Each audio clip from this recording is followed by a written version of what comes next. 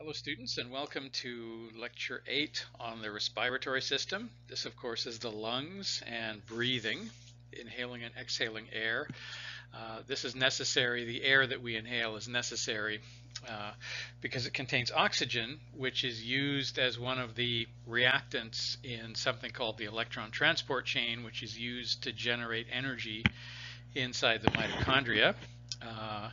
Interestingly, that's a process that's called respiration by the mitochondria. All right, now as usual, I'm going to contrast human biology to the biology of other mammals and other animals, for instance. And so I'm going to talk about the different types of breathers. Some animals obviously breathe air, and some breathe water. Fish breathe water, for instance. And fish have a different respiratory system which is suited to extract oxygen out of the water. There's also a difference between, if you just look at the organisms that breathe air, there are two types. One is called a positive air breather versus a positive pressure breather versus a negative pressure breather.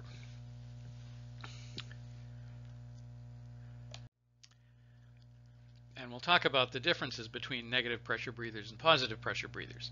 Humans, by the way, are negative pressure breathers. Okay, and then we'll talk about the anatomy of the human respiratory system. That includes the trachea, commonly known as the windpipe, the alveoli, which are the little microscopic air sacs that make up the lungs, the diaphragm, which is a layer of muscle that is located at the bottom of the lungs. And you might remember that from the first or the third lecture, I guess, that the diaphragm serves as an anatomical landmark, or it's the official borderline between the thorax and the abdomen in the human body. And we had talked earlier, when we talked about the musculoskeletal system, we talked about the fact that the intercostal muscles are responsible for pulling the ribs together, causing the rib cage to be pulled upwards and outwards and expanding the size of the lungs when we inhale. Okay, so we'll talk about the various parts of the human body that make up the human respiratory system. And then we will also talk about something called lung capacity or lung volume. Right? And so people who, respiratory specialists who measure the efficiency of the lungs, can actually measure the volume of air that's taken into the lungs, and they've broken it down into different volumes that we inhale or exhale when we breathe. So for example, we'll talk about this more later, but for example, the tidal volume of the lungs, abbreviated TV, is the ordinary volume of air that we breathe in and out every time we take a regular breath. And when we do this, we leave a certain amount of volume in the lungs that is called the functional the functional residual capacity, the FRC. And so you find that if you really struggle to exhale and just breathe out every last bit of air, that is pushing out what's called the functional residual capacity of the lungs. Now, if you if you do a tidal volume, we'll find out later that when we do tidal volume breathing, we're just inhaling or exhaling a small amount of the air that's in the lungs, when in fact the amount of air that the actual total capacity for the air in the lungs is probably about 6 times bigger than the tidal volume. So there's a lot of air that's in our lungs at any given time, which is not actually being breathed in or breathed out. And then usually I'll close off these lectures, some of these lectures on the human body systems, by talking about pathologies of that particular organ system. You may recall that pathology is a branch of medicine that deals with the study of things going wrong with the human body. So I will discuss some lung pathologies at the end of this lecture, including something called infantile respiratory distress syndrome. Another illness called emphysema, which is frequently caused by smoking. Another illness called chronic bronchitis, which is caused by, it's usually an inherited condition, bronchitis, meaning that the airways that we use to breathe are constantly inflamed. And we will also have a very brief discussion of the way that oxygen is transported through the blood. Oxygen and carbon dioxide are transported in the blood. Oxygen, of course, is carried by hemoglobin molecules. Hemoglobin molecules are present on red blood cells. All right, let's talk about different types of breathing. So let's put the breathing system, the respiratory system that humans have, into a proper context relative to other animals. Excuse me. All right, so water contains about 5% or 0.5% oxygen. It's the oxygen that we want. The oxygen is used by the mitochondria. Do you remember from lecture 4 what the mitochondria are? The mitochondria are used to convert glucose into ATP. The conversion of glucose into ATP requires oxygen.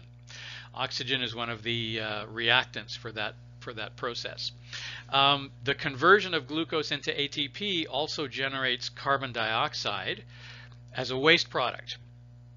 So the mitochondria, when the mitochondria are busy converting glucose into ATP, it's the ATP that is used as an energy source to power the body. The process of converting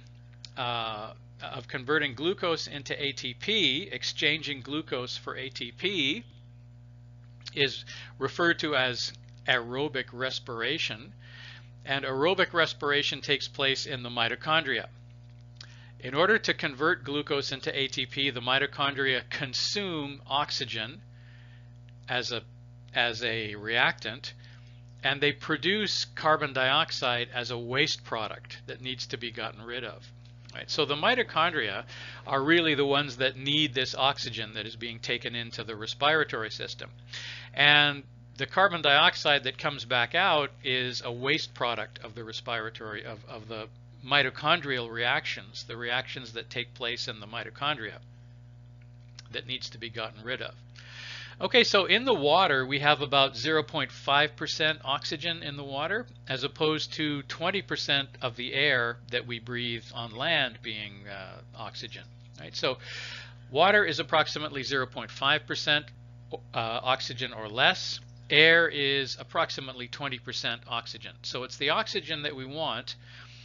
As a result of these percentages, it means that if you're a water-breathing animal like a fish, you have to have a very efficient respiratory system, which is good at extracting all of the oxygen out of the water, because there's very little oxygen there to begin with. Humans are air breathers. You know, our respiratory system is not nearly as efficient as that of a fish or a bird, and because, you know, there's lots of oxygen in the air, we don't really need to be that efficient about extracting it. Okay, so water breathers, there's some animals that breathe water versus others that breathe air. Now, if you just look at the water breathers or the air breathers, you'll see that some of them breathe whatever it is they breathe, whether it's water or air, they are breathing it continuously. They're continuously passing a stream of air over their breathing surfaces, or they're continuously passing a stream of water over their breathing surfaces, versus periodic breathers like humans who suck air in, keep it for a second, and then blow it back out again. That's actually relatively inefficient compared to having a continuous flow of fresh air or a continuous flow of fresh water over the breathing apparatus. So we'll talk about continuous breathers versus periodic breathers. Finally, we'll talk about positive pressure breathers versus negative pressure breathers. A positive pressure breather is an animal that basically gulps air into its lungs and pushes air into its lungs using muscles. Right? So positive pressure breathers actually push air into their lungs, as opposed to negative pressure breathers, which take the lungs and expand them to a larger volume. They stretch them to a larger volume. That has the effect of suddenly lowering the air pressure inside the lungs, which has the effect of sucking air into the lungs. So you increase the size of the lungs, which has the effect of sucking air in, and then you blow that air back out by decreasing the size of the lungs. Okay, so a perfect example of a positive pressure breather would be a frog, because if you've ever seen a frog breathe, they take a they take a mouthful of air and they push it into their lungs. If you look at frog lungs, in the laboratory we dissect some frogs so you can see the lungs inside, and those frogs' lungs do not have ribs around the outside, because it's actually the ribs. Part of the function of the ribs is to increase the size of the lungs in order to suck air in. So frogs' lungs don't have ribs on the outside, so they can't suck air in. The lungs are they just look like little bags. In fact, they look like little strawberries. The frogs actually have to push air into their lungs using the muscles in their mouth. That's called frog breathing. Right? Versus humans, our lungs are surrounded by ribs, and if we pull the ribs upward with the help of the intercostal muscles, and also pull the rib cage downwards at the bottom with the help of the diaphragm, that has the effect of increasing the size of the lungs and thus pulling air in. Right, so mammals, most of the mammals are, in fact all of the mammals are negative pressure breathers. All of the mammals have a rib cage which expands the size of the lungs and pulls air in.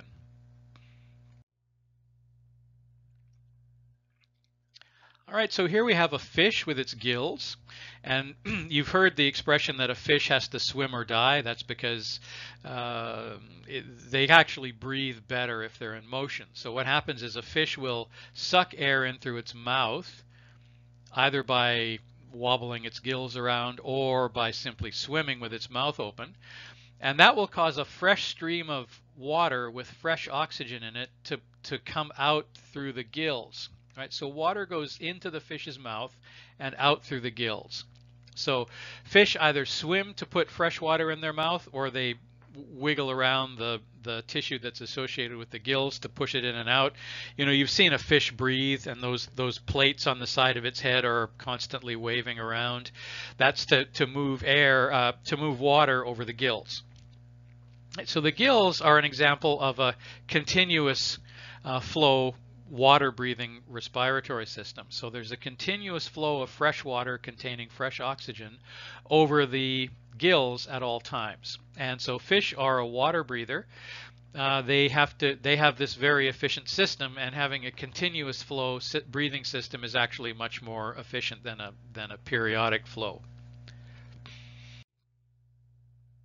Birds are continuous flow air breathers. So they breathe air, and in fact they have a set of lungs, and then they have two air sacs.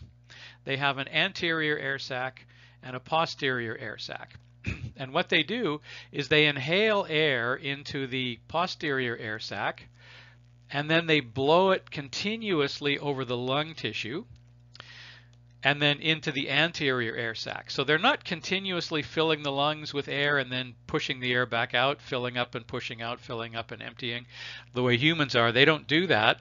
They manipulate these two air sacs, the anterior and the posterior air sac, in such a way that there's a continuous flow of air containing fresh oxygen over the lung tissue. The lung tissues are called parabronchi. And we'll talk about bronchi later when we talk about the human respiratory system. But so humans have what are known as bronchi, or bronchial tubes, and birds have something called parabronchi in their lungs, which are basically just grooves or folds in the lungs that are meant to have air continuously passing over the lungs. So I don't have to tell you that birds are very energetic animals. And the reason they're so energetic is because they're able to extract a lot of oxygen from the air by using a continuous flow breathing system. Another reason why birds are energetic is because the blood system carries hemoglobin inside red blood cells. In humans, for reasons we don't understand, in humans and other mammals, like humans, that includes tigers, horses, sheep, rabbits, and so on.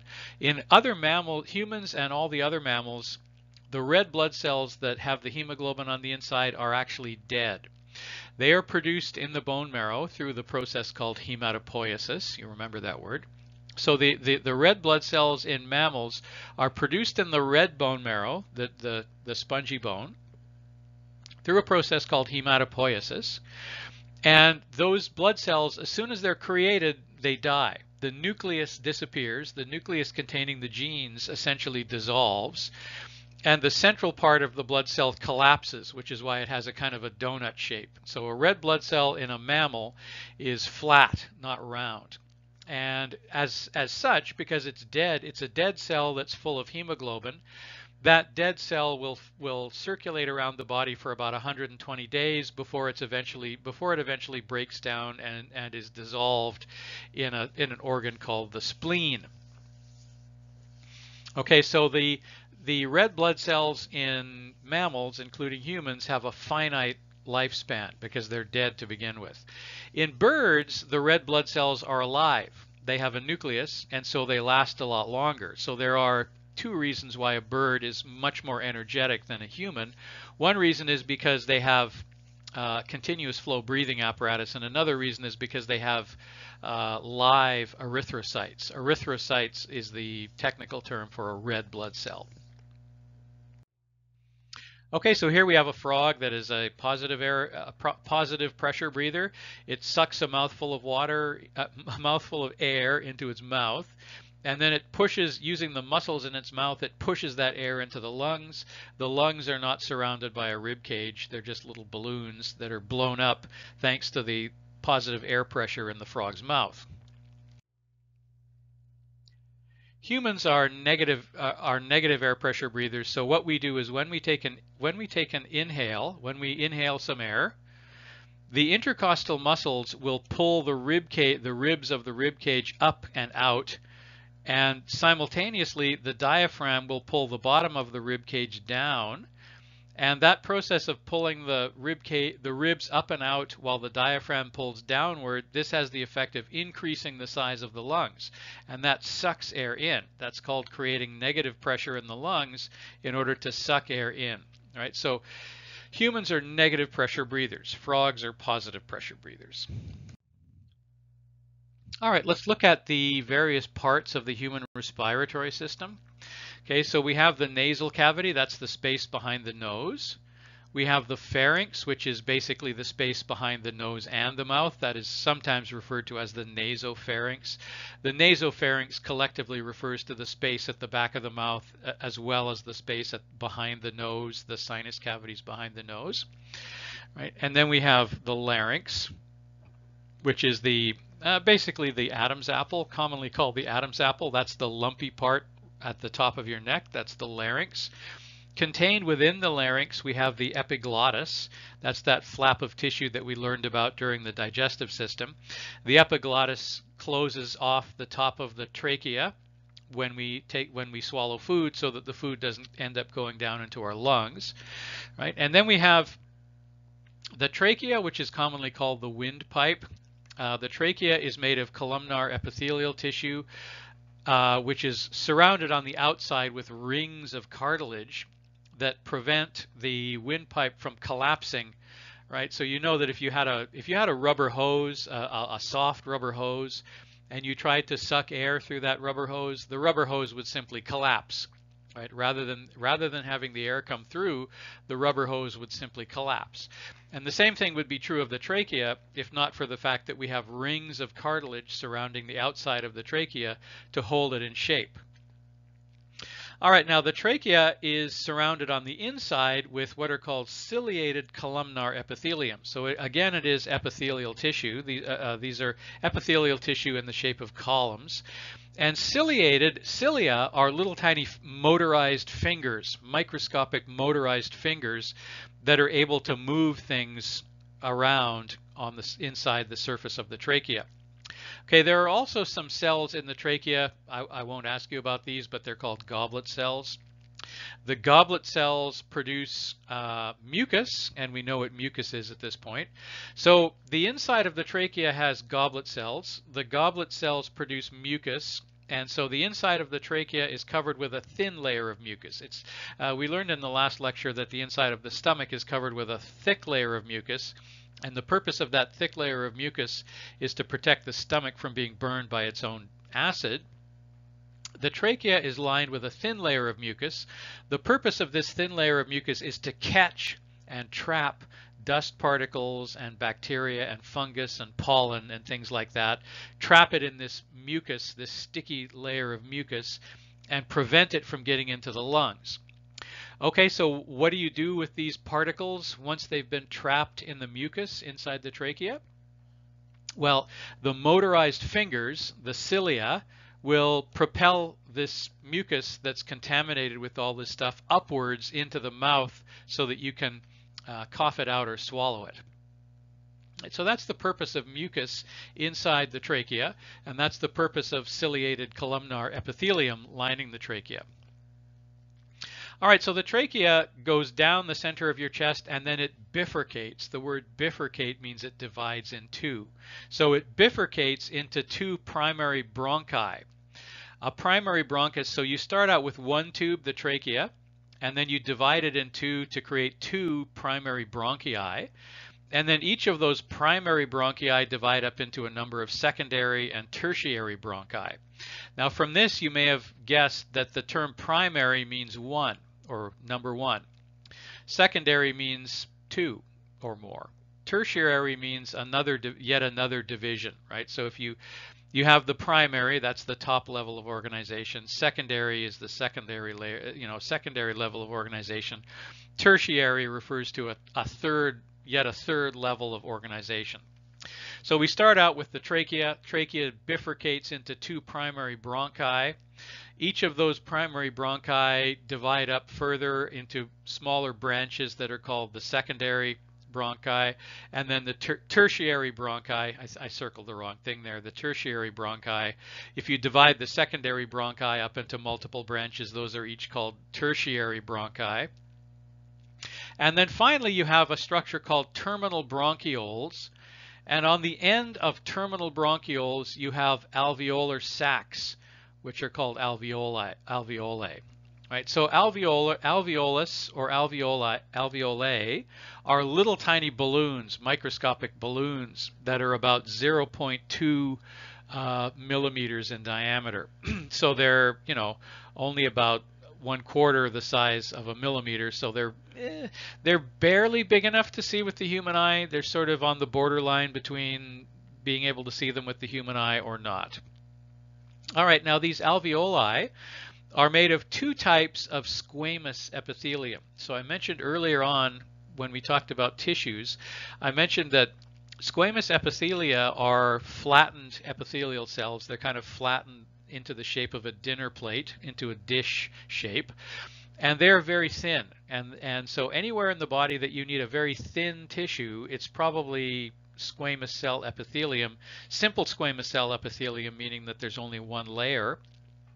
So the alveolar sacs, the alveoli, are made of a single layer of simple squamous epithelium.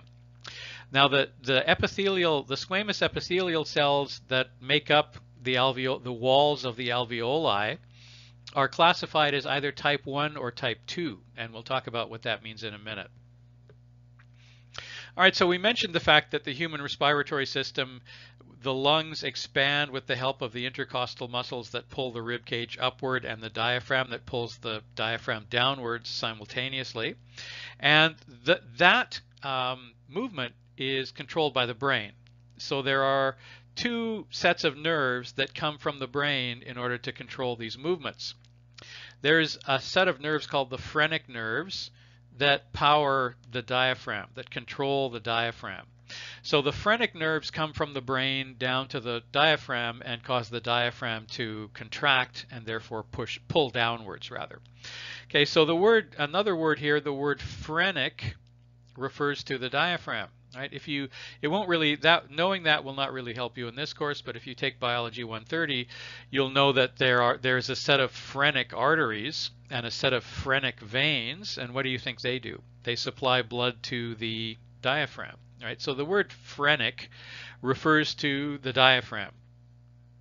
Okay, then the intercostal muscles, the word costal, I think I mentioned before, the word costal refers to the ribs. Right, so you have costal cartilage, that's the cartilage that connects the ribs to the sternum, and you have intercostal muscles. The intercostal muscles are muscles that are found in between the ribs, and they are controlled from the brain using a set of nerves called the intercostal nerves. Right? So the breathing, human breathing, is controlled by two sets of nerves called the phrenic nerves and the intercostal nerves.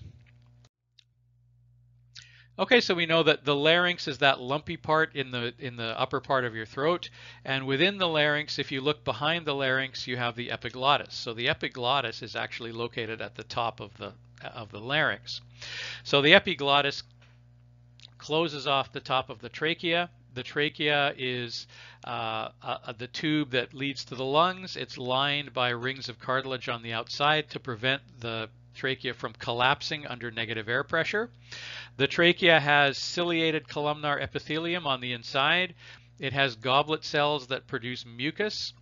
Goblet cells produce mucus. The sticky layer of mucus is inside the trachea in order to trap dust and pollen and other things that might otherwise get into the lungs.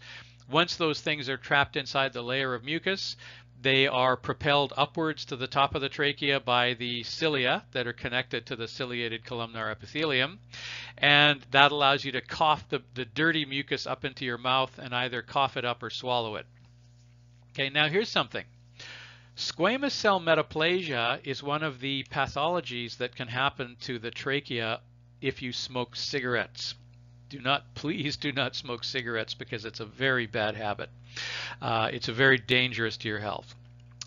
It's harder to stop. If you smoke already, you'll know that it's very hard to stop because tobacco is addictive. It's an addictive drug. And the people who manufacture tobacco and sell it to you as cigarettes, they are making money off of people's misery. And they know perfectly well that it's an addictive drug. They just refuse to admit it in public. However, so cigarette smoking is very bad because it causes lung cancer. We know that for a fact. It's not a theory. It causes lung cancer. And another thing that cigarette smoking causes is something called squamous cell metaplasia. The word plasia means refers to the pattern of growth of cells, and meta means beyond or a change in. Right? So metaplasia means a change in the shape of these cells. So you know that the trachea is lined with columnar epithelium. If you inhale hot smoke every day, those columnar epithelium will get damaged to the point where they kind of squish down into the shape of a squamous cell. Right? So if you look at the cells that line the trachea of a person and they're columnar, they're column shaped, you can assume that person is not a smoker. But if you look at the cells of somebody and you see that they now have squamous cells lining their trachea instead of columnar cells, that is called squamous cell metaplasia. And you know that those cells were converted from columnar cells to squamous cells by constant exposure to hot gas. Right, so that is one of the pathologies of lungs. One of the pathologies of the respiratory system is called squamous cell metaplasia. I might ask you about this on a test. What is it? Can you explain what it is and what causes it? So squamous cell metaplasia is the conversion of the ciliated columnar epithelia in the trachea into squamous cells due to constant exposure to a hot smoke. Okay, so as I said, why does the trachea have rings of cartilage around the outside? For exactly the same reason that a vacuum cleaner hose has kind of metal springs on the inside to keep it from collapsing under negative air pressure. So the trachea bifurcates into two primary bronchi. Bifurcation specifically refers to splitting in two. You wouldn't normally use the word bifurcate if you're talking about splitting into 3 or 4. Bifurcate contains the word bi, so bifurcate. Okay, then each of those primary bronchi branches out into several secondary bronchi. Each of the secondary bronchi branch out into several tertiary bronchi. And at the end of each of those tertiary bronchi, you have a structure called a terminal bronchiole. And at the ends of the terminal bronchioles, you have the alveoli. So these little balloon sacs. Okay, now the term ventilation refers to moving air in and out of the lungs. And now sometimes you may know somebody who has, if you go to the hospital and you're injured very badly or something, you may lose the ability to breathe on your own. So you have to breathe with a machine called a ventilator. So a ventilator is a machine that pushes air in and out of your lungs for you. That's what a ventilator is. So the process of moving air in and out of your lungs is called ventilation. The process of moving blood through the lung tissue in order to get aerated, in order to pick up fresh oxygen, that is called perfusion. So perfusion is the process of moving blood through the body in general, but specifically through the lung tissue in order to get fresh oxygen. So ventilation and perfusion are the same thing. Now here's a little tip for you if you're interested in a career as a medical laboratory technician or some kind of a technician that works in a hospital. If you want to become a doctor, that's fine. If you like working in hospitals and you like working with patients, that's fine. You can become a doctor, but you have to be prepared for the fact that that takes you about 15 years from the time you graduated high school. It may take you generally spend 4 years to get a Bachelor of Science degree, and then you get into medical school, you spend 4 more. And then depending on what type of medicine you want to specialize in, you have to spend several years as a resident working in a hospital. If you want to be a surgeon, for instance, that's a 7-year residency, right? So from the time you graduate high school to the time you can officially be a surgeon is about 17 years, or sorry, about 15 years. So that's a long time. But if you like working with patients and you like working in hospitals, there are other jobs you can do. There are other careers you can have. And one of those other careers, you would have to go to the BC Technical Institute in BC, which is called the British Columbia Institute of Technology. You finish here at Columbia, get your AD degree, and then you spend 2 years at BCIT, and you get a diploma which certifies you to you are something called a perfusion technician. So this is a job that you can have, which is a very nice career. If you know, it doesn't take you anywhere near as long as it takes to become a doctor, and you don't get paid bad money. You probably get paid about half as much or 2/3 as much as a doctor does anyway, and you can practice that job for 15 or 20 years longer than a doctor normally practices their job. So over your lifetime, you probably end up making more money than a doctor does anyway. So a perfusion technician is somebody that when the surgeon goes into the operating theater, the perfusion technician hooks the patient up to a machine called a perfusion machine, called a heart and lung machine actually, that moves air in and out of the lungs and circulates the blood around. That's especially true when they're doing cardiac surgery, when they're operating on the heart. So the doctor does all the operating on the heart, but the perfusion technician hooks up the patient to the heart and lung machine and monitors the heart and lung machine. The person who does that is called a perfusion technician. That's a 2-year program, which you can get the qualifications to be a perfusion technician fairly quickly. And it's a very secure job. You're allowed, hospitals all over the world hire perfusion technicians to run their heart and lung machine.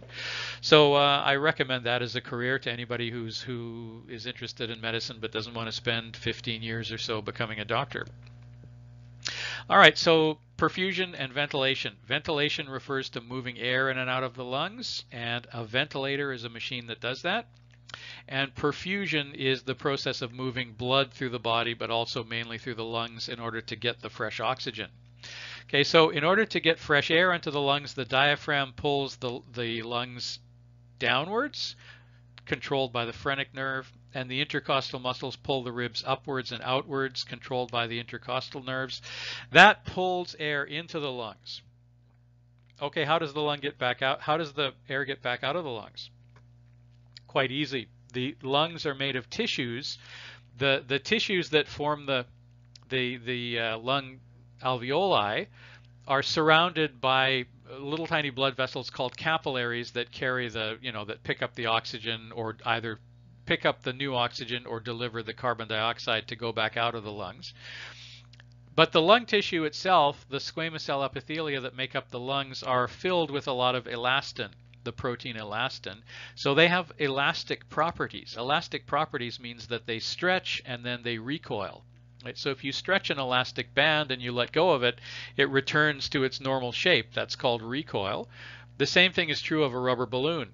So if you blow up a rubber balloon, you notice that it takes a certain amount of energy to push the air into the balloon. But then when you let go of the neck of the balloon, it just sputters all over the place because it's returning to its normal shape spontaneously.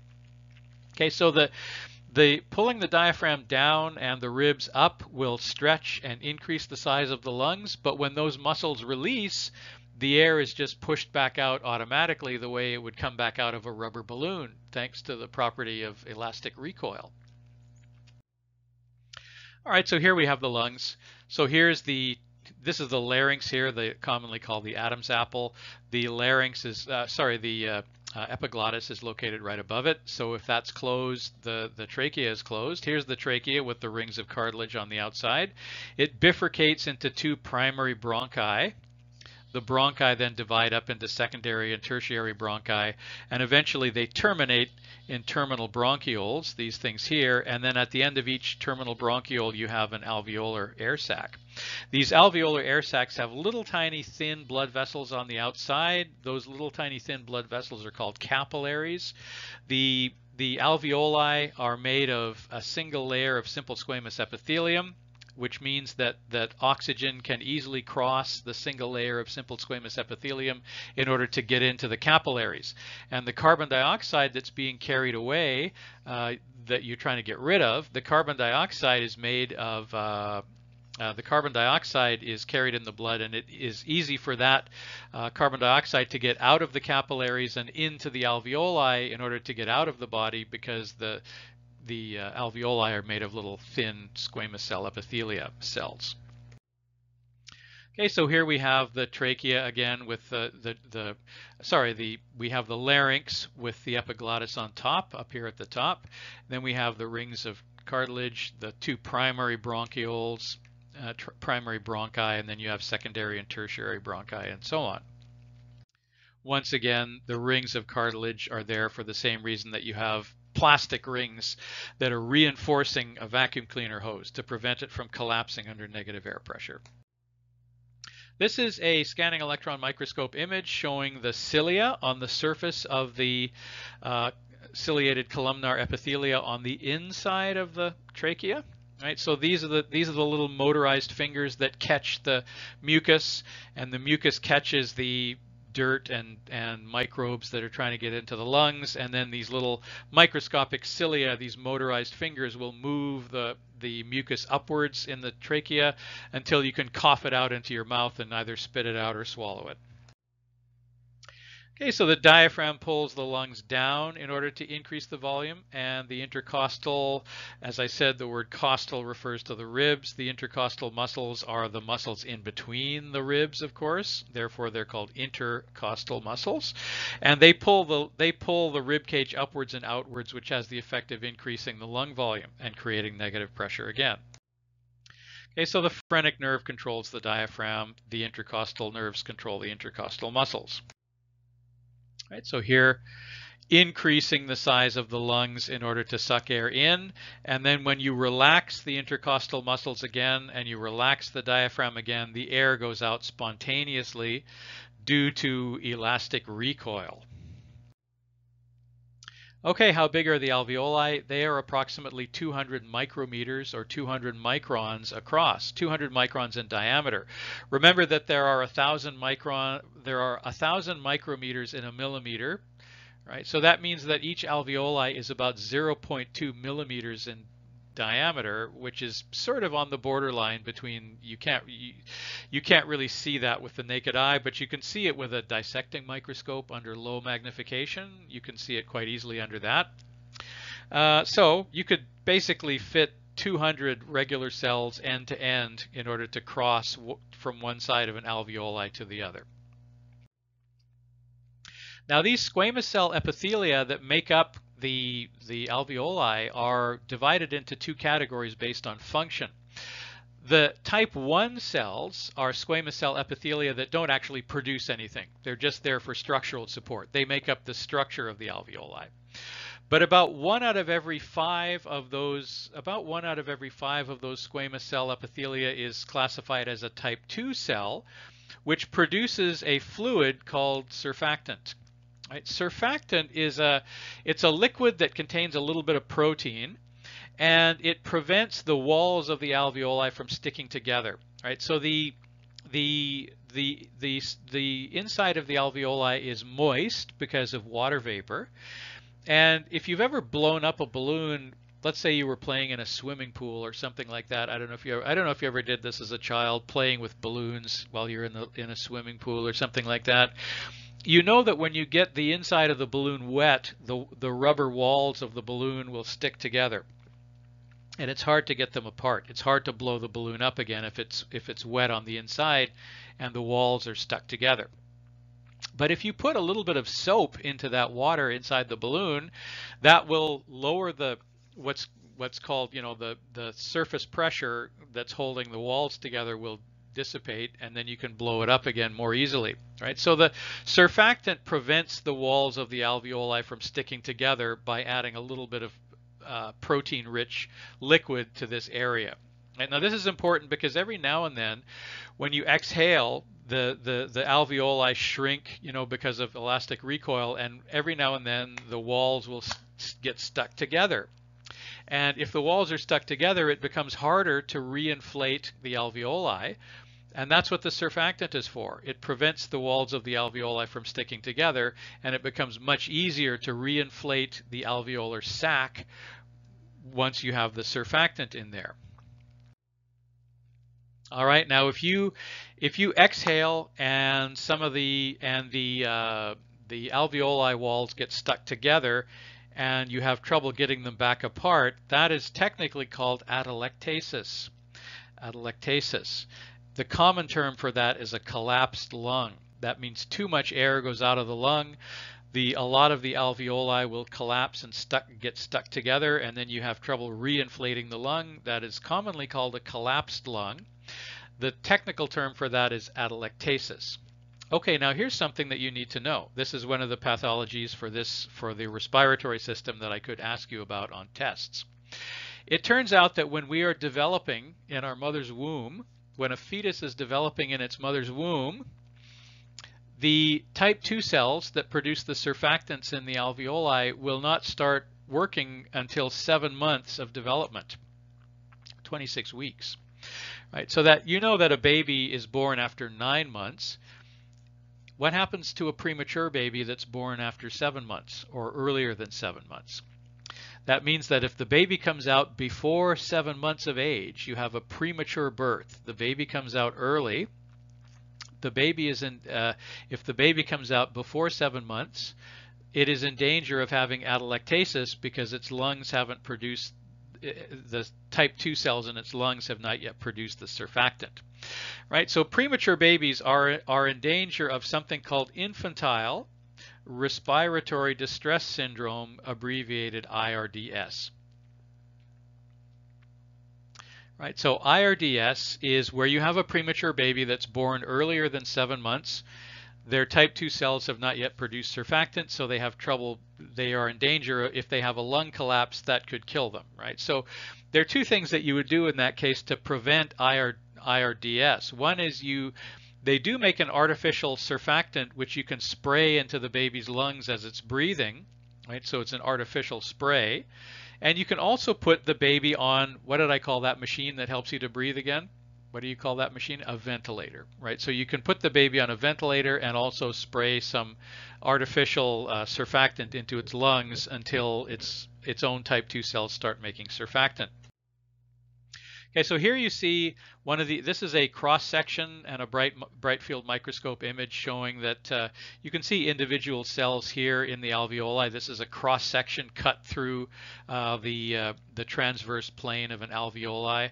Right, so this is one of the air sacs, and you could fit 20 cells from side to side. Right, so this is about 0.2 millimeters, and most of these cells that are making up the alveoli are type 1 cells. But every now and then you'll run into a type 2 cell whose job it is to make the surfactant. If you have a premature baby that's born before 7 months of age, you have to put the baby generally on a ventilator because you don't want to have any possibility of too much air. A mechanical ventilator pushes the air into the lungs with a good strong push, as opposed to the baby's lungs, which may or may not be sucking the air in very strongly. But the ventilator pushes the air in with a good strong push every time, and so that kind of prevents the possibility that you might have a lungs collapse, atelectasis. So the danger of that syndrome where the baby's lungs collapse because its type 2 cells are not making surfactant, that is actually called infantile respiratory distress syndrome.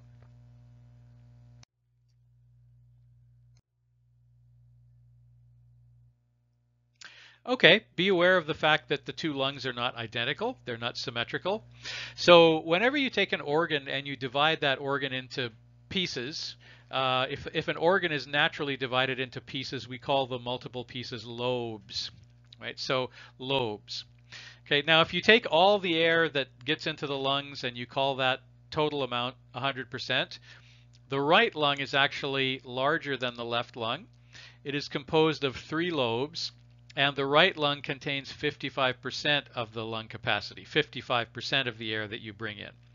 The left lung is a little bit smaller. It's composed of 2 lobes that contain 45% of the air that you breathe. And the reason why the left lung is smaller than the right lung is because the heart, the apex or the bottom part of the heart, has to fit into a little indentation, a little dent in the left lung. So here we are. The right lung contains 55% of the inhaled air. It's composed of 3 lobes, right? There's a superior lobe, and there's an inferior lobe, and then there's a medial lobe, right? And then the left lung has this dent in it to accommodate the heart. And the left lung is composed of the left lung is just composed of two lobes, the superior lobe and the inferior lobe. So the 2 lobes of the 2 lungs are not the same. The right lung brings in a little bit more air than the left lung and is composed of 3 lobes rather. All right, now the lungs are located in the thorax, in the thoracic cavity, and they are surrounded by membranes called pleura. Right? So the pleural membrane, pleura is plural, but pleural membrane refers to the layer of tissue, a membrane of tissue that surrounds the lungs. Okay, now it's a double membrane. The pleural membrane that surrounds the lungs is a double membrane surrounding the lungs. There's an inner layer and an outer layer. Right? The inner layer is called the visceral pleura, and the outer layer is called the parietal pleura. Right? And there's a layer of lubricating liquid in between. Okay, so why do we have lubricant? Well, if we didn't have the pleural membrane with the pleural fluid in between, the lungs would be constantly filling up and emptying out, filling out and emptying up, and they would be rubbing against the ribs. But they don't rub against the ribs.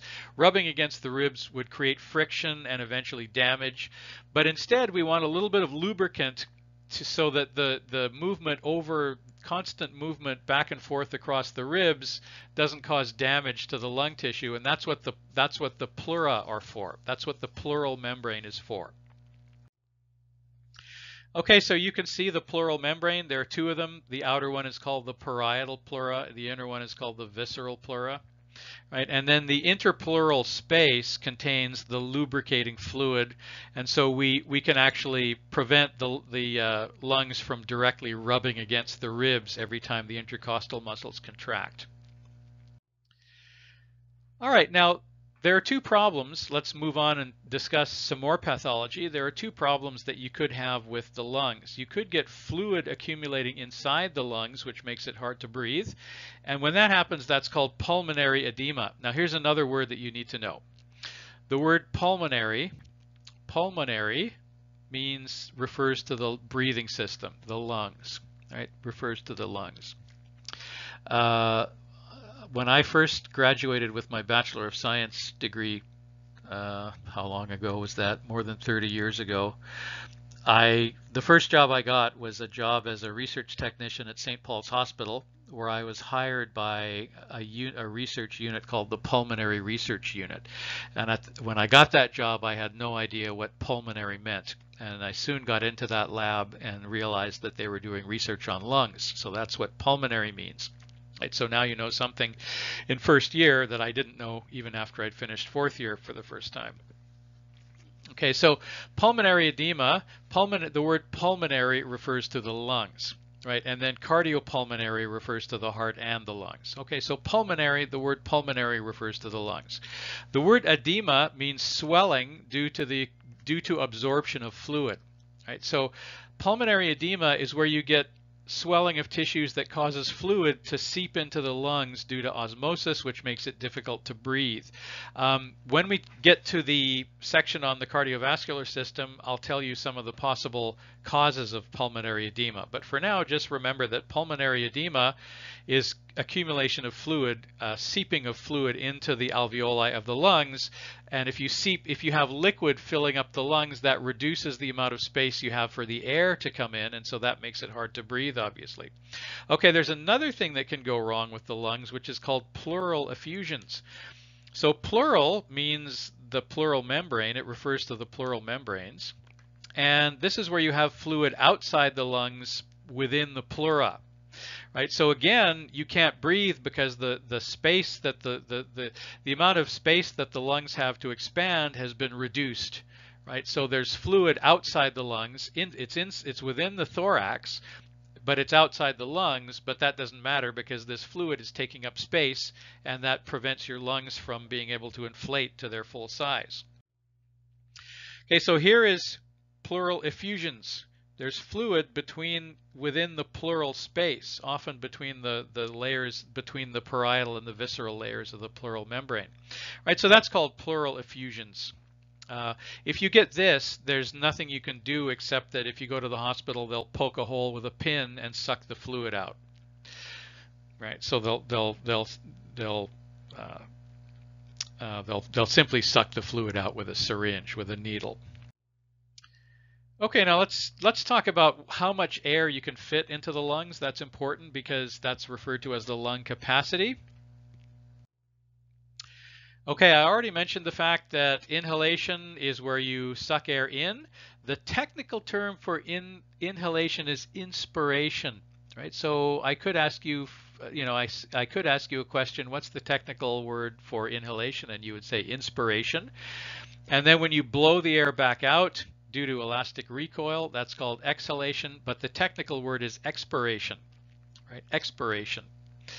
Okay, and it happens due to elastic recoil. That means the balloon is just returning to its original shape because it's made out of elastic tissues. Okay, now the fact that air is pushed out of the lungs due to elastic recoil is critical when we talk about a disease called emphysema. Emphysema is a disease that's commonly caused by smoking.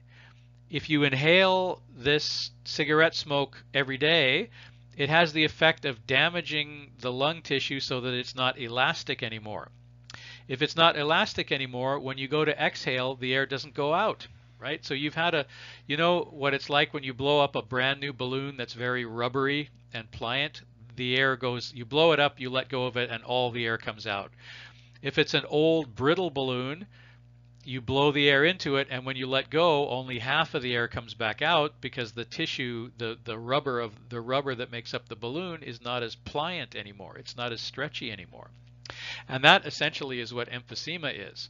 Your lung capacity is greatly reduced, not because you've lost the ability to inhale. It's reduced because you've lost the ability to exhale, or you've lost most of the ability to exhale, right? And that is something that's caused by smoking. We know this for a fact. All right, so now I told you that ventilation refers to circulating air through the lungs, and you use a machine called a ventilator to do that. Perfusion means moving the blood through the capillaries, the little blood vessels that surround the alveoli. And I mentioned the fact that if you can operate these machines, a perfusion and ventilation machine, you can be a perfusion technician. That's a 2-year program at British Columbia Institute of Technology. Okay, now we have numbers associated with each of the different types of volumes associated with the lungs.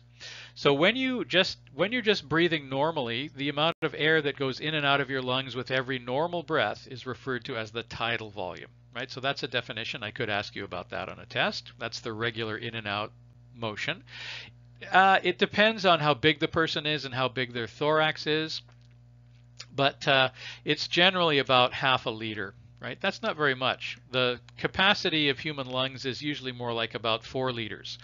So, you know, we're only talking about 25% of the total volume of the lungs going in and out with each breath. So the air that's in there is constantly being mixed with new air, but it's rare that we suck in entirely new air, and it's rare that we blow out entirely old air. Okay, now when you exhale with a regular tidal volume breath, when you exhale, the amount of air that's left in the lungs is called the functional residual capacity. Residual means what's left over. Residual means what's left over. Okay, so the functional residual capacity, the FRC, is what would be left after you exhale normally. So, you know, when you use all of the muscles in your stomach and your body to push every last little bit of air out. That would be called the air that comes out after you've tried everything you can to exhale as far and as forcefully as you possibly can. That's expiration. Okay, so you force all of the air out of your lungs. How much is left after you do that? There's still air in there. You can't possibly get it all out. Right, that's called the expiratory reserve volume. So after you've pushed all of the air, if you push all of the air out of your lungs as you possibly can, you're left with something called the expiratory reserve volume. That's, depending on the size of the person, again, that's usually around 1.2 liters that you can never get out. Okay, let's say on the other hand, you take a regular breath, you've got more room to go. You have more room to go. So if you inhale as deeply as you possibly can and get the maximum amount of air into your lungs as you can, that's called the inspiratory reserve volume, the IRV, and that's usually around 3.1 lungs. So you can blow, you know, you normally exhale 0.5 liters. If you really push, you can get another 1.2 liters out. If you inhale normally and then you do everything you can to suck more air in, you can usually suck in about another 3 liters. And regardless of what you do, there's nothing that you can do to blow the remaining air out. That would be called the residual volume. Right. So the functional residual capacity is what's left after a normal exhalation. If you push as much air out of your lungs as you possibly can, that's the residual volume. Right. Expiratory reserve volume, right? And so how much is left after you've pushed all of the expiratory reserve volume out is the residual volume, about 1.2 liters.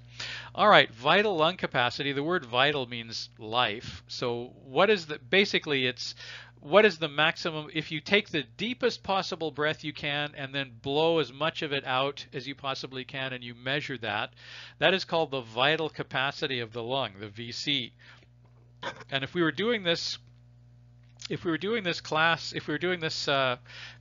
in the building in Columbia College, you would all get to measure the vital capacity of your lungs using a machine called a spirometer that we have in the lab.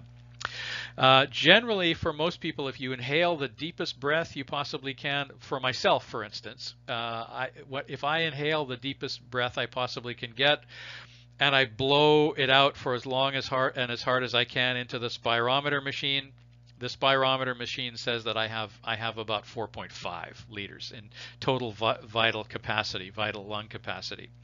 Okay, so the vital capacity is classified as the maximum amount you inhale and then push it out as far as you can. That functionally is the tidal volume plus the expiratory reserve plus the inspiratory reserve, right? So you suck in as much as you can, including that from a regular breath plus a forced inhalation, and then you blow it out as hard as you can for as long as you can using forced expiration. So the tidal volume plus the expiratory reserve volume plus the inspiratory reserve volume in total gives you gives you a number called the vital capacity of the lungs.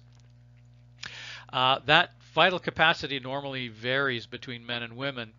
Generally, men have a vital capacity of around 4 liters. Women have a vital capacity of around 2.8 or 3 liters. It depends. Every year when we do this lab in class, we get the whole class to blow into the spirometer, and then we divide the class up between males and females and see what the average vital capacity is for males versus females. But it's kind of interesting because you would think that, like, normally if you look at opera singers have a great big thorax. Like somebody like Luciano Pavarotti, the famous opera singer, had a big barrel chest. They call it a barrel chest because it's like a barrel. And of course they have a very large lung capacity because they sing opera. They spend all day singing. Um, you may know Sarah, Dr. Gomeshi Nobari. Sarah Gomeshi Nobari is an opera singer as well, and she has a big chest because she's always singing the big notes in the opera. But so men generally have a bigger chest than women, have bigger vital capacity. And so one year, normally when we do the vital capacity measurements in the lab, the women usually have an average of about 2.8. But there was one year that there was a small girl in the lab. She was tall, but she had a very small chest, and she did the VC test, and she had like 4.8 liters vital capacity. I was amazed. So that even though the fact that she was on the small side, she could still suck that much air into her lungs and then blow that much back out again. She had this amazing reserve capacity that was bigger than most of the men. And I think I asked her if she was an athlete, like if she was a runner or if she was an opera singer, and she said no, she didn't do either of those things. So I think she was wasting the opportunity. She could have been a famous opera singer with a lung capacity like that. Okay, let's talk about a little bit more lung pathologies rather. Okay, so we talked about infantile respiratory distress syndrome. This is something that happens to premature babies whose type 2 cells are not making surfactant yet. Chronic bronchitis generally it's a genetic condition that is caused by genetic problems with it's often a chronic immune system problem. So the immune system gets overactive in the bronchial tubes and is constantly irritated because it thinks it's constantly fighting off an infection. So the bronchial tubes, when you're fighting off an infection, as you know, when you catch a cold, you get a cough because your bronchial tubes and your trachea are producing more mucus than they otherwise would in an effort to trap the cold viruses and get rid of them. Right? So when you get a respiratory system infection, like a cold, a chest cold, or the flu, the goblet cells in your bronchi and trachea will produce more mucus in order to try and trap these microbes that are causing the infection so you can get rid of them. Right? So somebody who has chronic bronchitis their bronchi are constantly inflamed and producing excess mucus. Right? And so somebody with chronic bronchitis is constantly coughing. And they sometimes wear a vibrating vest at night when they go to sleep, and that vest vibrates their chest to try and shake loose the mucus so they can cough it up and swallow it or spit it out. So that's chronic bronchitis. I should mention, by the way, this is something that you'll need to know. The suffix itis means inflammation. Inflammation means that something swells up and becomes irritated and swells up and turns red and hurts. Right, so that's irritation. Right, that's that is technically called inflammation. Inflammation is when some part of the body swells up and turns red and hurts and feels hot. Those four things together are called inflammation. And if you want to describe the condition where a certain body part is inflamed, you take the name of that body part and you add itis to the end. Right? So bronchitis is inflammation of the bronchial tubes. Right, now, I'll tell you that the membranes that surround the brain are called the meninges. So what do you call it when the membranes that surround the brain become inflamed? What would be your guess? That is called meningitis, right? The meninges become inflamed. That condition is called meningitis. All right, you know that you have an appendix. If the appendix becomes inflamed, what do you call it? If you guessed appendicitis, you would be correct, except that it's usually pronounced appendicitis, right? So itis, if you take the name of an organ and you put itis on the end, it means that that particular organ is inflamed, and that's how you derive the name for that condition. Okay, so that's chronic bronchitis. And then emphysema, as I said, is caused by cigarette smoke. The hot cigarette smoke destroys the elasticity of the walls of the alveoli. If you have less elastic recoil, that means you end up having a bigger functional reserve capacity, a bigger functional reserve, or a bigger residual. So the residual amount of stale air that stays in the lungs when you try to inhale becomes much larger when you have emphysema. So you can't get the old stale carbon dioxide enriched air out of the lungs in order to replace it with new fresh air that contains oxygen, which means that your tidal volume is reduced as well. So the way that you typically compensate for that is you have somebody with emphysema. They can't bring very much new air into the lungs because the old air refuses to leave, right? You can't bring very much new air in. So the new air that you bring in with each diminished breath should contain more oxygen, which is what they do with somebody that has emphysema. So you see these people who are going around, they have these little tubes that go underneath their nose, and those little tubes are either connected to an oxygen tank or to a machine. The machine is, the oxygen tank is full of oxygen, so you know what that is. And the machine is an oxygen concentrator. So what it does is it's a machine that takes the oxygen out of the air and concentrates it, so that instead of having 20% oxygen in the air, you have 40% or something like that. So it's better to inhale air that contains 40% if you have a diminished capacity, diminished lung capacity. But the problem is, there are various tricks that you can do. I mean, you could give somebody who has emphysema, you could let them breathe pure oxygen. Emphysema is usually lethal. It will usually kill you, and it's a very unpleasant death. It's an unpleasant death because you feel like you're drowning, you're suffocating, you can't get enough air when you breathe. Those are the symptoms of emphysema. And you can get as much pure oxygen into the lungs if you want. So on the terminal phases of emphysema, that means towards the end, just as you're starting to die, they will typically put somebody who has emphysema on pure oxygen. So they're breathing in pure oxygen. But that alone wouldn't save you. The problem is the buildup of carbon dioxide in the blood. So you can't get the carbon dioxide out, right? So that's the main problem. So if you have a buildup of carbon dioxide in the blood, you'll eventually pass out because it causes you to black out and die. But the first stages of carbon dioxide poisoning are paranoia. Right? So unfortunately, somebody who's getting close to dying due to emphysema will sometimes become kind of paranoid and think everyone's out to get them, and they'll have scary delusions that people are out to get them, and it's a very, very unpleasant thing to watch. All right, so infantile respiratory distress syndrome, baby can't make premature infant. Premature neonate is the technical term for a baby. Neonate, neonate. You fix this issue with a respirator.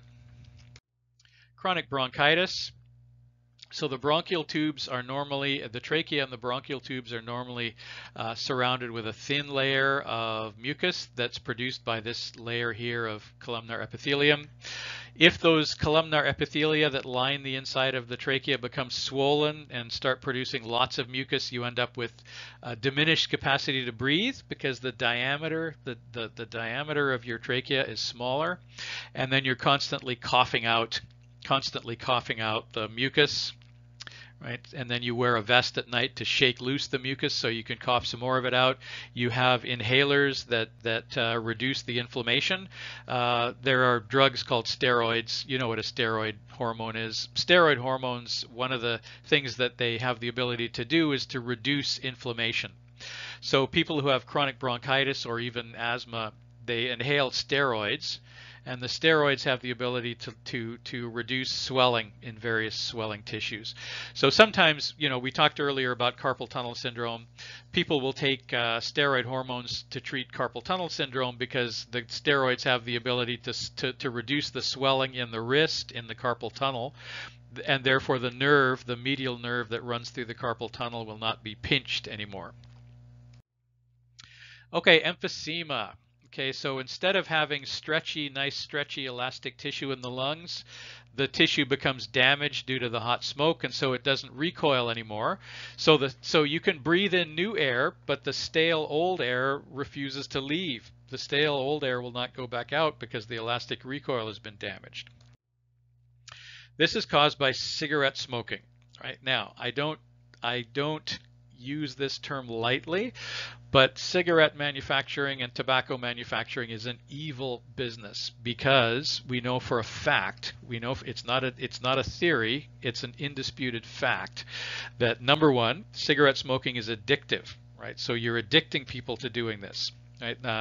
Nicotine in cigarettes, in tobacco, is addictive. So once you've started smoking, it's very difficult to stop. It's an addictive drug.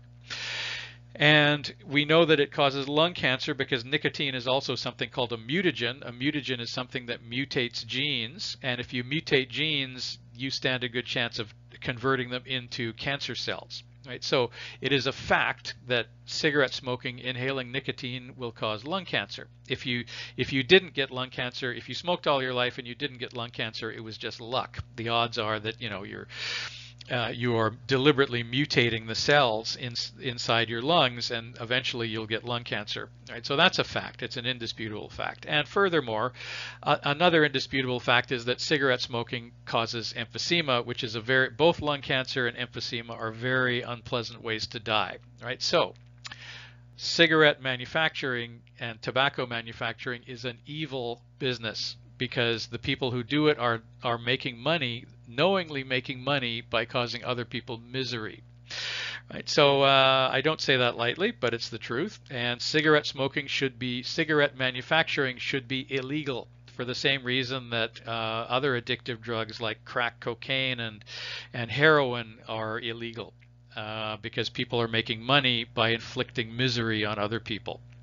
Okay, so this is one of the things that we go through in history. Why is it not illegal when it should be? The reason is because the companies that do this employ people, and they pay some taxes, and they take some of the money that they make from selling this evil drug.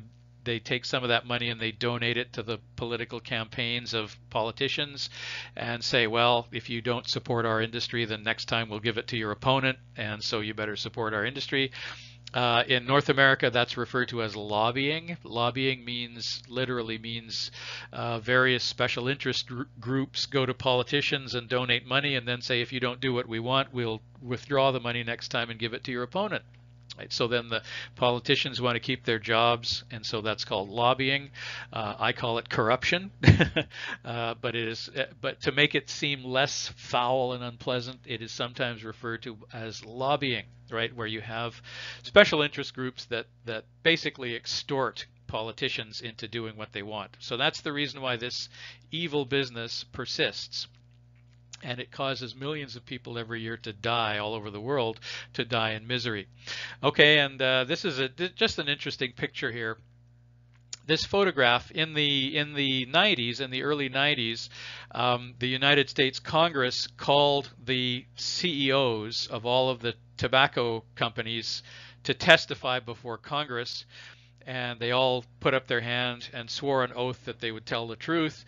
And then the United States congressman asked them if cigarette smoking was addictive, and every one of them lied and said, no, it's not. But in fact, we know for a fact, and we've known for decades and decades, that cigarette smoking and tobacco is an addictive drug. Okay, so if you ever are in a position, if you ever get into politics or public policy or something like that, you should be aware of this, and you should probably try to work to end this practice, because it not only does it kill people and causes them to die in agony, but it also puts a tremendous strain on our healthcare system, which everybody pays for. So in order to kind of equivocate and to practice cognitive dissonance, I told you equivocation, cognitive dissonance is something that you do when you're doing something that's evil and you're doing something that's wrong and you know it's wrong, but you try to convince yourself that you're doing the wrong thing for the right reason, or there's some good reason to do it as well. That's called cognitive dissonance. And the cognitive dissonance that the government of Canada and most other countries do practice is the idea that, well, this is an evil business and they do cause people to die and it causes our healthcare system to lose a lot of money, but we are employing people. Those companies are employing people, and you know, if we feel really guilty about it, instead of banning cigarettes, why don't we just increase the taxes on cigarettes to discourage people from smoking, right? So we haven't banned it outright. We've just put a tremendously high tax on cigarettes. Well, you know, if you're addicted to it, you will pay anything. Right? If you're addicted to tobacco or any other form of addictive drug, it doesn't matter, you will pay anything. So putting a tax on cigarettes in order to, in theory, to discourage people from using it, is you're only fooling yourself. That's cognitive dissonance. Cognitive dissonance, rather. Okay, so now oxygen transport in the blood. As I said, oxygen is required. Oxygen is required by the mitochondria in order to convert glucose into ATP. So oxygen is needed for a stage in that reaction that's called the ETC, or electron transport chain. And there's another phase or another part of the reactions that take place in the mitochondria that are referred to as the Krebs cycle. If you take Biology 120 or Biochemistry 201, we get into more detail about the series of reactions that are called the Krebs cycle. But for now, just remember that the Krebs cycle produces carbon dioxide as a waste product. So as a result of that, whenever our body is generating energy, the mitochondria need oxygen and produce carbon dioxide as a waste product. So in order to get oxygen to every cell, which is needed in every cell, you know, every cell has mitochondria, every cell needs for their mitochondria to convert glucose into ATP to generate energy. So we have to get oxygen to every cell.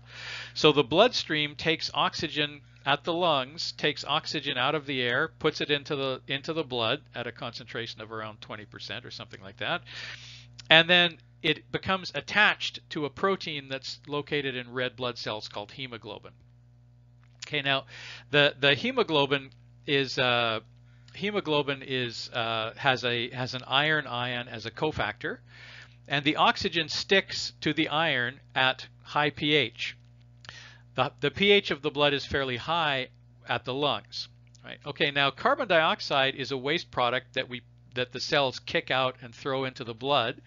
The carbon dioxide gas is converted into a liquid called carbonic acid.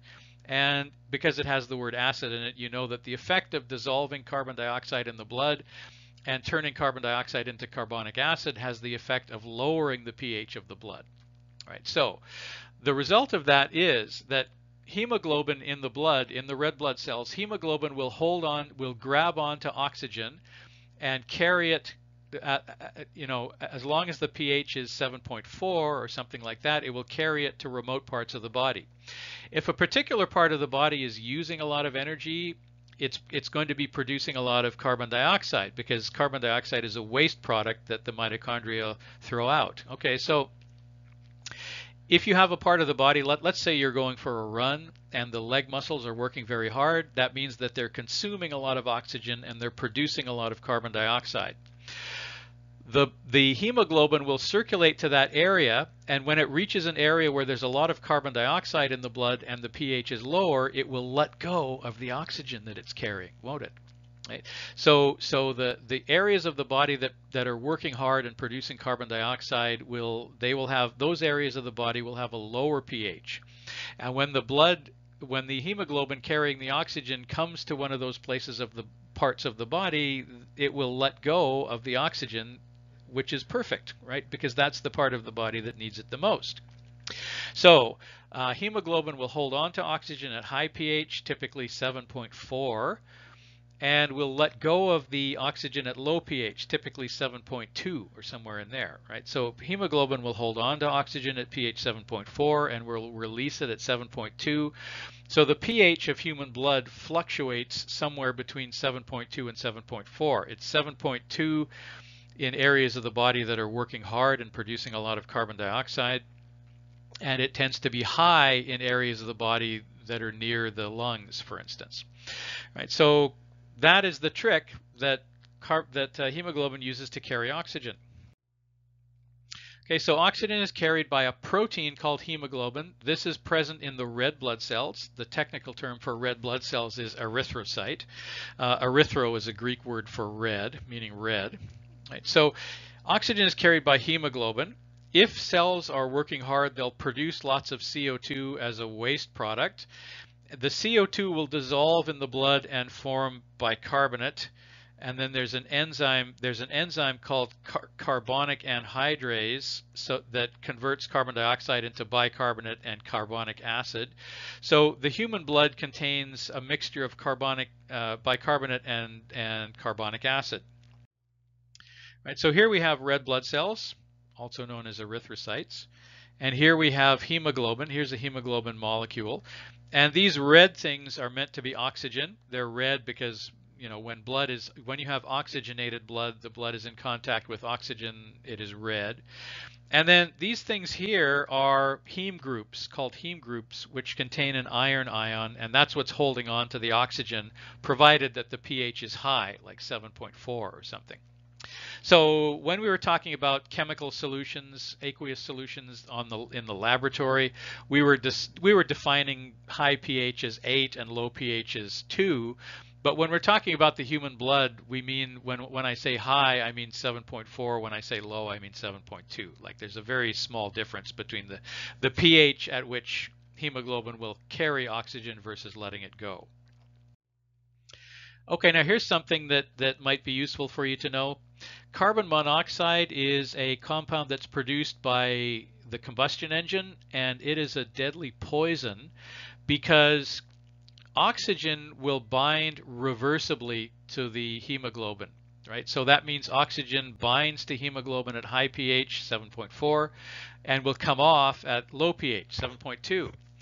Carbon monoxide will bind to the hemoglobin molecule at either pH, and it will never come off, right? So you say that we say that carbon monoxide will irreversibly bind to hemoglobin. It will irreversibly bind to hemoglobin.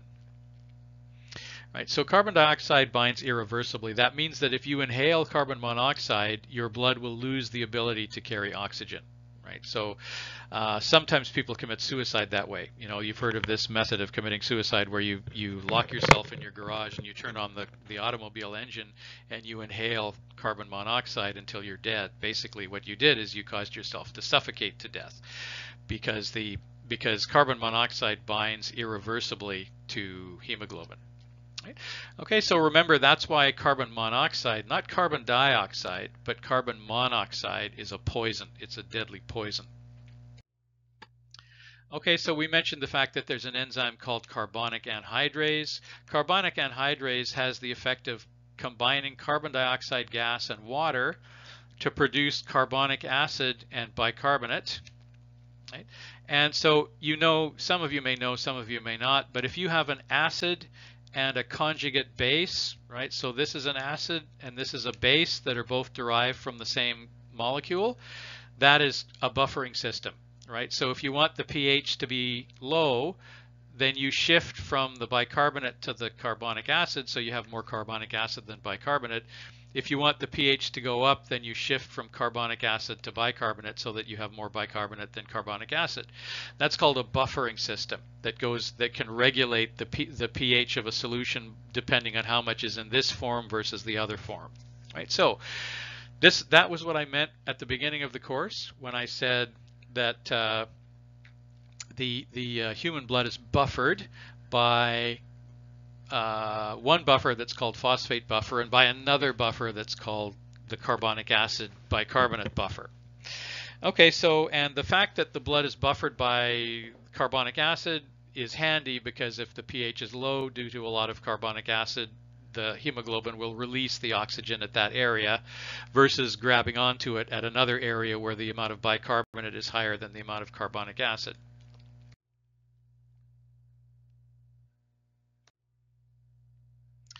Now, what about, when you're inhaling and exhaling, sometimes you take deep breaths, but you notice that when you get nervous, you tend to take shallow breaths, right? That's the depth of your breathing, the amount of air that you suck into your lungs is controlled by a structure in the brain called the medulla oblongata.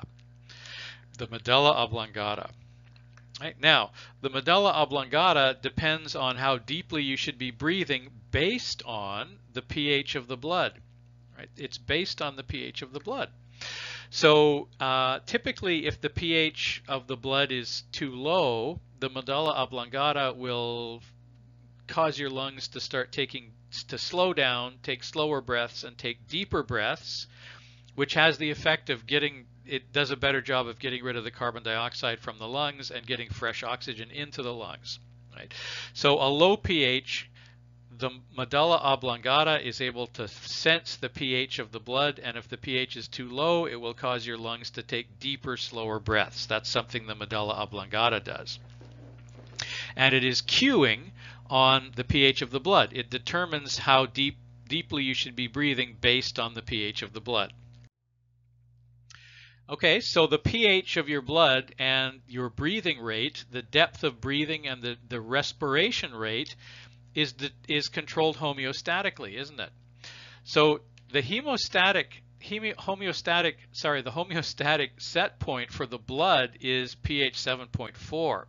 If the pH of the blood goes down to 7.2, the medulla oblongata gets busy and causes you to take deeper breaths, which brings the pH back up again. So here we have another example, the pH of the blood being controlled by the medulla oblongata and the respiratory system, controlling the pH of the blood to ideally be somewhere around 7.4. But the pH of the blood will be lower in parts of the body where there is more carbon dioxide being produced because the cells are working harder. Okay, so let's have a look here.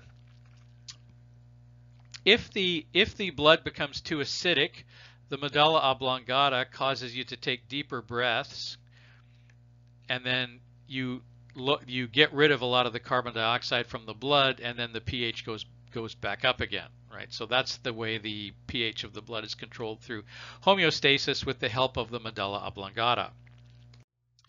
All right, so have you ever seen this cure for hyperventilation? Hyperventilation is when you get nervous and you start breathing rapidly and shallowly.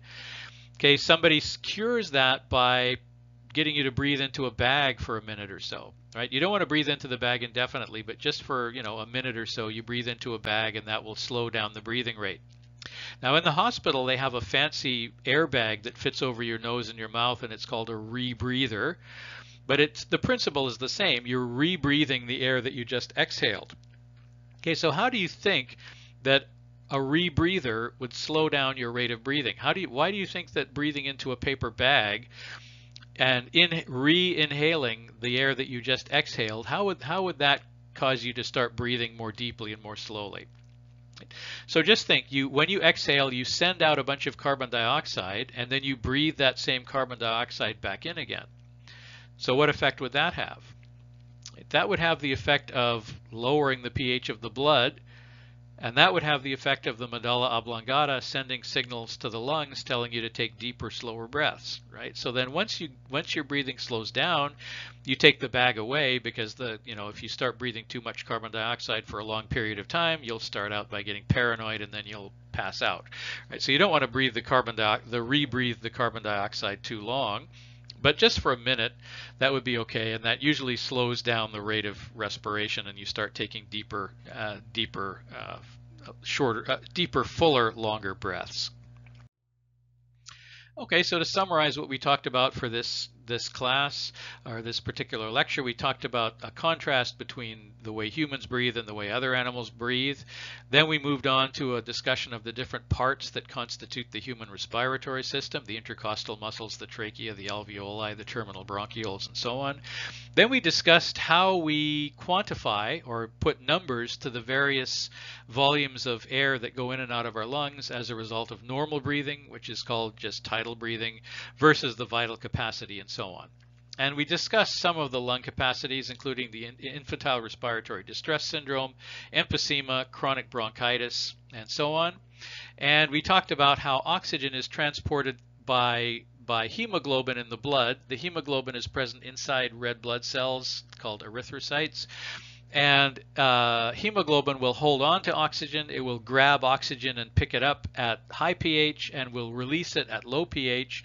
You typically find low pHs in parts of the body that are working hard and thus producing a lot of carbon dioxide as a waste product.